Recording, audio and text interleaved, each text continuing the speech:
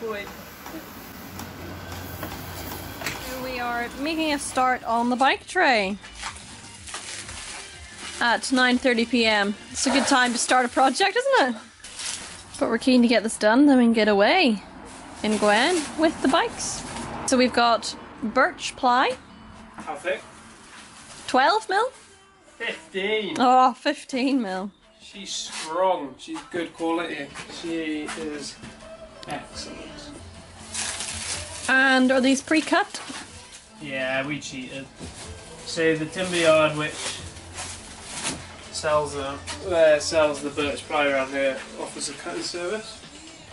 Because we're short on time, I paid an extra couple of quid to get them milled. And they look pretty straight.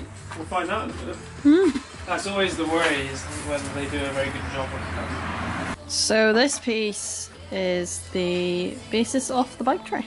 Now we'll see whether they actually cut these from the same bit of board. I hope so. If they did, these should be the identical length. Ah, look at that, they are! So, we need to glue, clamp and screw these on. And I need to cut a bit to fit the bottom there.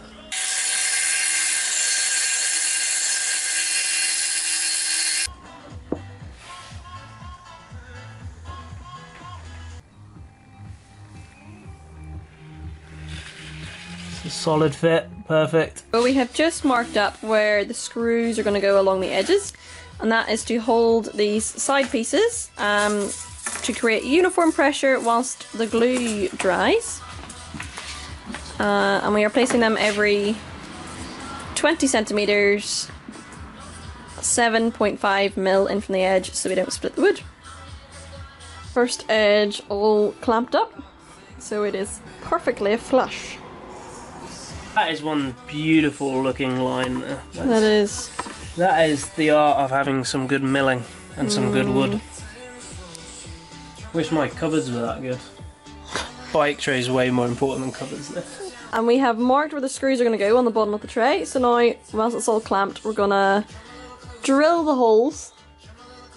Then we'll take it apart, do the countersink, apply the glue, and then reclamp.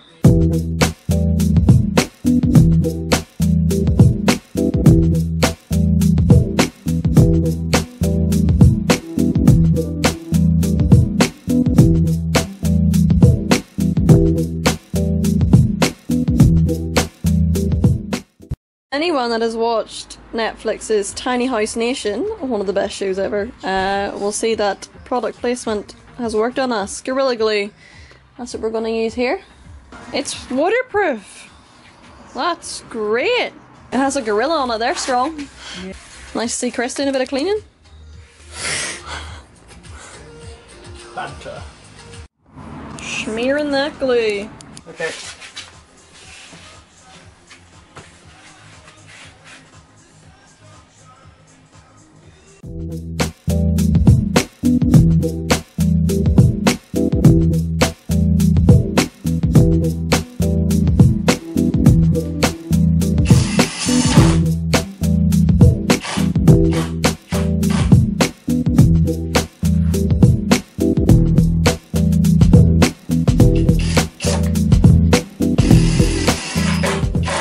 We are glued, screwed and clamped, and we will leave it like this overnight. Okay.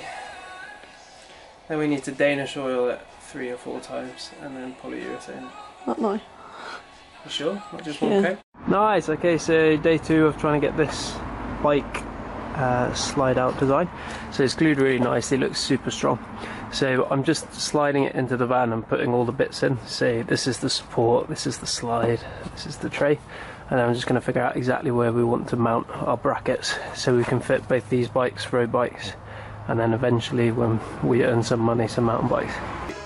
The way that I know that I can screw this into the right position is this part of the slide is what mounts to the structure from which the tray is going to slide out from, and I want that to be perfectly in line with the top, so I can just get a bit of wood and place that down there and then onto here and then just slide it up against it so I know it's completely flush. And we can see that it runs straight all the way along here. So I know that that's going to run true, and I'm just going to mark all the holes with pencils, and then we will, I won't screw it down at this stage because I'm going to sand and treat the whole of the wood first. We've mounted the inside slider part to the tray, so we know where we're going to screw that on, and it's right at the top. So then it's just figuring out where to mount these on the structural pieces, which sit like this either side of the tray.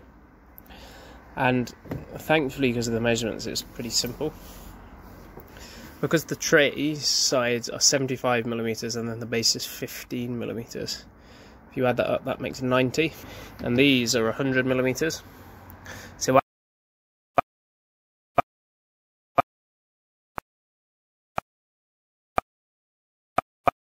millimeter gap underneath the tray instead of the 9. It's super easy, and that's why these measurements work really well. A bit of wood up against the edge, which means I can push the slider into it, so I know it's at the very, very top of it. I'll slide this slider forward, and then that really reveals the screwing holes.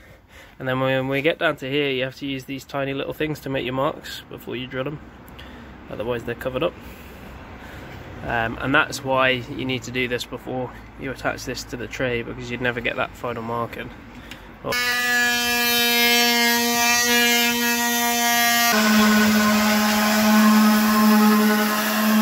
That's lined up to the edge of that, perfect. Right, let's get some screws in. So one of the reasons why I wouldn't go much thinner than 15mm on the wood is because you need some strong screws to hold the slides in.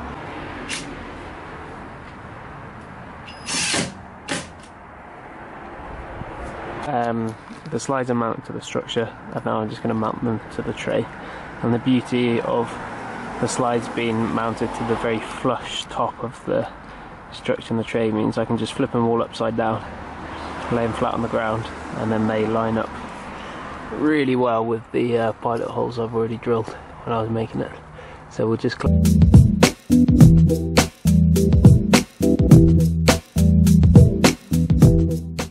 Alright, so I've just spent some time putting all of the brackets on. So we've got a load on the outside, and then also some on the inside, just to clamp these structural things in a straight line. And then I had to trim the inside ones down to 20mm, just so they fit and clear everything. But much easier to put them all in now, before putting it in the back of the van.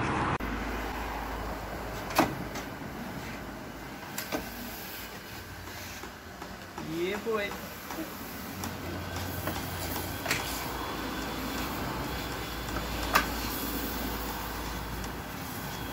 Thanks.